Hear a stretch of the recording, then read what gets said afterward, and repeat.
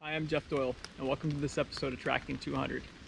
In 2016, I pioneered the over-the-shoulder view for hunting. That same year, I released Tracking in 4K, still one of my favorite videos. Since then, hundreds, if not 1,000 people have reached out and asked me, how do I do it? So, in today's video, I'm going to show you how to take any backpack you have, build an over-the-shoulder mount, and give you a little test run through the woods today, show you how it works. Hope you enjoy. So this pack I have on today is an Axle mountain pack. What you can see is that the camera's mounted, a custom frame that I've 3D printed. One of the keys to this is that this is attached to the frame. Not all backpacks have a frame. There's been other videos where, maybe people will strap it to the shoulder strap. They'll put it on their head. One of the problems with that is you get a lot of motion on your head. And on the camera strap, you get a lot of motion like this, flopping back and forth. Having it attached to a rigid frame allows the camera to be fixed and allows the software, which has digital image stabilization, to be able to even that out. It results in some tremendous footage. Now, the downside to a camera like this is it's pretty wide angle. So when you look at some of my videos and you see some of these bucks, they are really close. They're really, really close to get the footage like that. I have a backpack here today, and this is the one thing I'm going to show. I'm going to try. This is a pretty big backpack. It's got a frame built in. It's meant for hauling a lot of weight, but it's not the most comfortable pack I've worn tracking. So what I've done is purchased off of eBay. Pack, it's not made anymore, but what I like about it, this is a Sitka pack, is that it has a rifle sling built in. I've used another pack that has a rifle sling built in. It's also a little bit bigger than this. I like this feature a lot. Allows me to hook my rifle up, drag the buck right out. Now, hopefully, as you can see, this has a frame. I've attached the camera to the frame. This doesn't have a frame. And so what I hope to be able to do today is show you how to make a frame that fits inside this, that'll allow you to recreate this with any backpack. So here we go. All right, what I have here is 1/2 inch CPVC.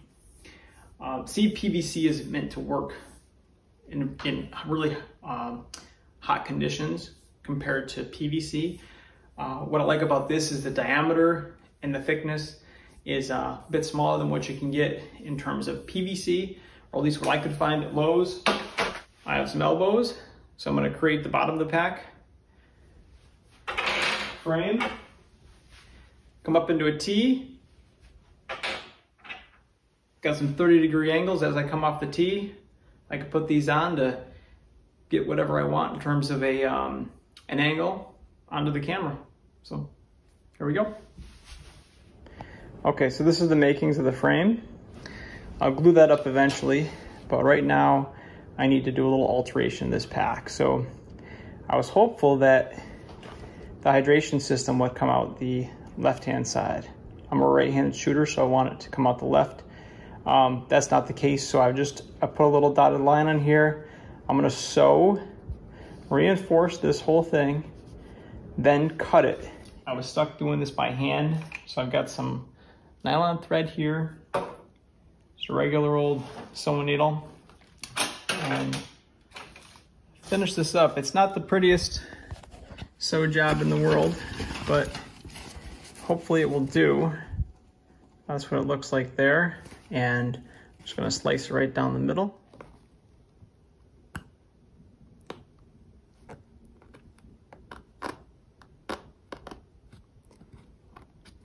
Okay.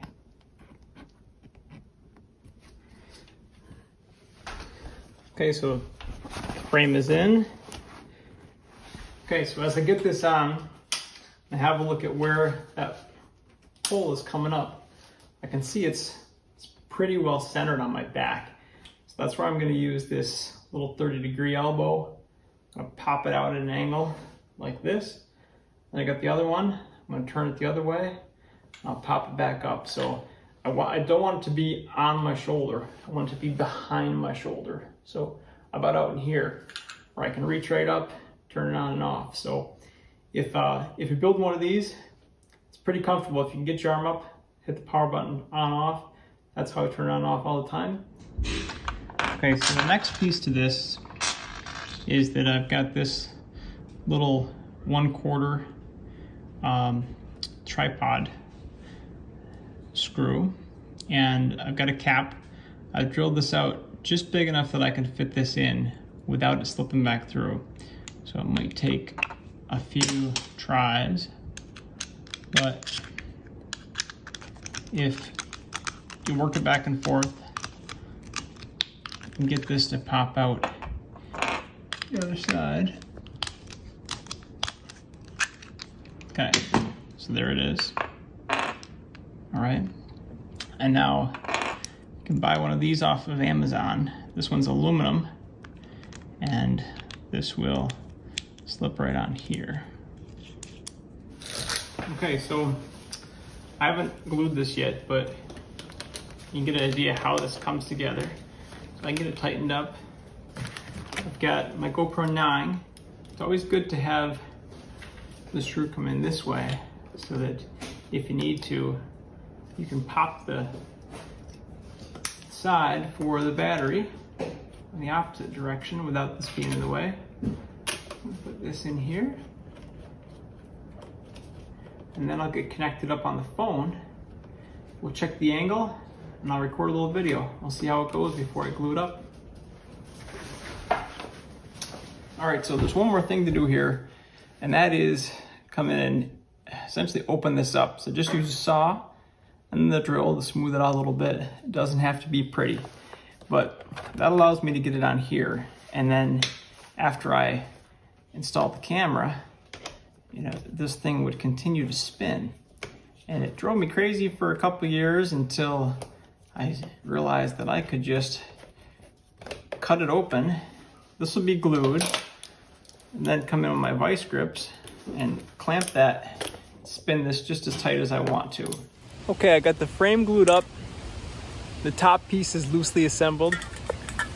I got some satin brown spray paint and espresso, and got a touch of satin Hunt Club green, so this is sure to work. I'm gonna put that on there and spray some of the brown, get a nice fern camo pattern. All right, so you're probably curious to see how this came out, and what I have is camo painted arm. I've additionally reinforced this after I made the cut, finished up really nicely, and the pack is super lightweight. It's on there, nice and rigid. What I'm gonna do is put it on, go for a little walk test, run test, show you how you can use your phone and connect to the GoPro in order to make sure that the angle's correct, let you get some practice with your stance. There you go.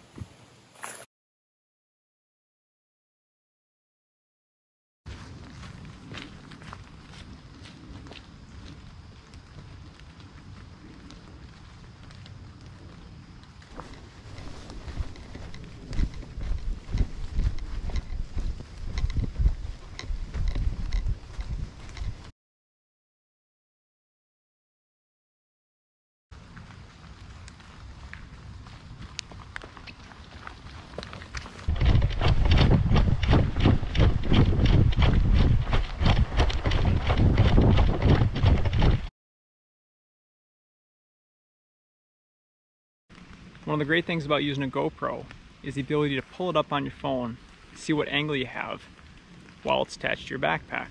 You can also adjust the settings. So what I'm going to do is flip over to the phone. You're going to see I've got my GoPro 9 right here. Jeff's GoPro 9. I'm going to go to Enable Preview. Okay. Now you can see me. So now, if I was holding a rifle right now, I would put that out like this, and I'd shoot like that. And what you can see, let's pick something actually. All right, there's this big boulder I'm standing on. So what I'm gonna do is I'm gonna step down here. Okay, so what I've got is a preview enabled on my phone, get a camera on my back. What I'm gonna do is keep my stance open slightly. I'm going to position like I would shoot. I'm going to see if that boulder right there is still in view. So here we go. Look at the phone. There it is. So here we go.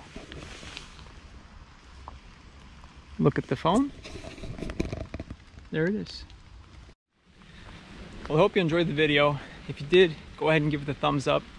If you haven't yet, please subscribe. If you have any additional questions or comments, post them down below. I love hearing from folks. And if you plan to film this year, make sure you get it while it's there. You won't have to go back and recreate anything. Capture that moment. Film away, film away. We'll see you on the trail.